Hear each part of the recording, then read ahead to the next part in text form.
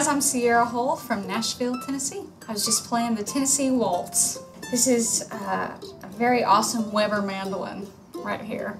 I remember I got it when I was probably about 16 years old, so 21 now, and I've had this instrument a long time, and it's really one of my favorite Webers that I've ever played, so I'm really happy that it's mine. But it's just got a great voice to it. It's a very woody sounding instrument, which is very different from a lot of the other mandolins that I have, and I love the way it looks. It came distressed looking, so it's a Fern mandolin, and yeah, I really enjoyed it. It has a great chop about it, and very fun instrument to play.